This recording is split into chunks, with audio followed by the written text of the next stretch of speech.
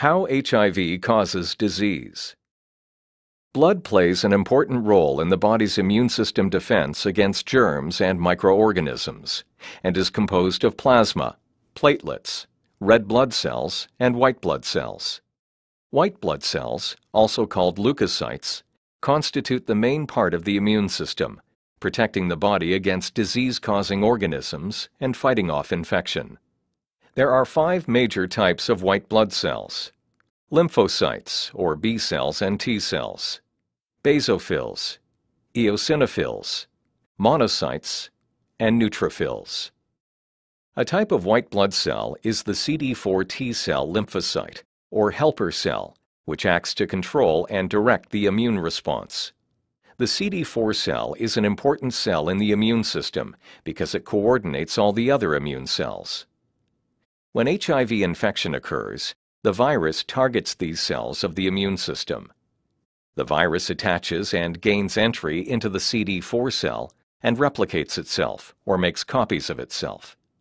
During this process, infected CD4 cells die, and the HIV virus seeks out other CD4 cells to infect.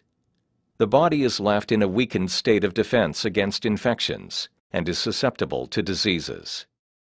The lymphatic system extends throughout the body and is part of the body's immune system defense against infection. When HIV enters the body, it establishes itself in the lymphoid tissue. Circulating CD4 cells are targeted and infected by the HIV virus lying in wait. The result is that the CD4 cell count in the body decreases as infected cells are destroyed by the HIV virus. The characteristic feature of HIV infection is the decline in CD4 cells. As such, CD4 cell counts are commonly used to monitor the progress of HIV infection. However, declines in CD4 cells in the bloodstream can take several years to reach very low numbers. Healthy people have between 600 and 1200 CD4 cells in a cubic millimeter of blood.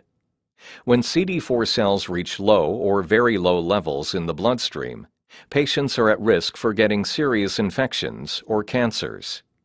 These are called opportunistic infections because they take advantage of the body's weakened defenses. Once CD4 cells fall below a level of 200 cells per cubic millimeter in the bloodstream, or if a person has an opportunistic illness, this is considered an advanced stage of HIV infection, called acquired immune deficiency syndrome, or AIDS. The most common opportunistic infections are pneumocystis pneumonia, a lung infection, Kaposi's sarcoma, a skin cancer, cytomegalovirus, a viral infection that usually affects the eyes, and Candida, a fungal infection that can cause oral thrush, a white film in the mouth, or infections in the throat or vagina. Other AIDS-related infections include bacterial infections and viral infections.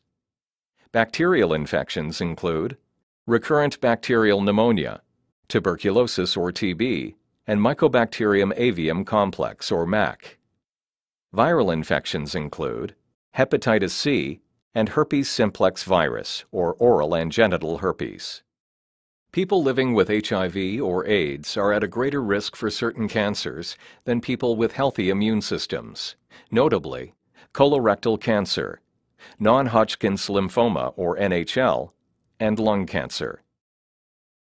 People living with HIV or AIDS may be at higher risk for developing primary and secondary cardiovascular disease.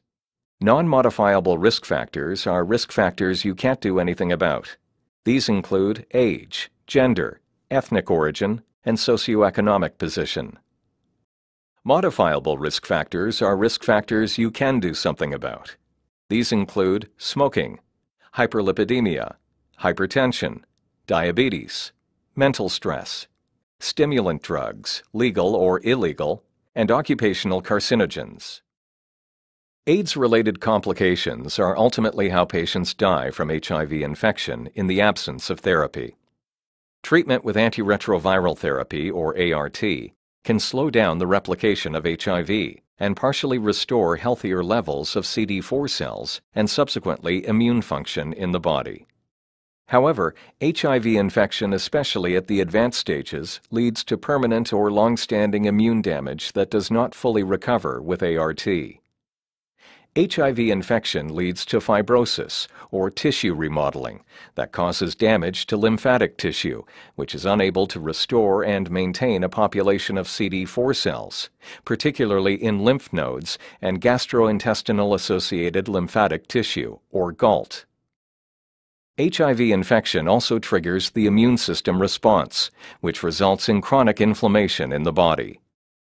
It is likely that the reduction of CD4 cells is caused by virus-induced self-destruction, as well as targeting by the body's own immune system cells.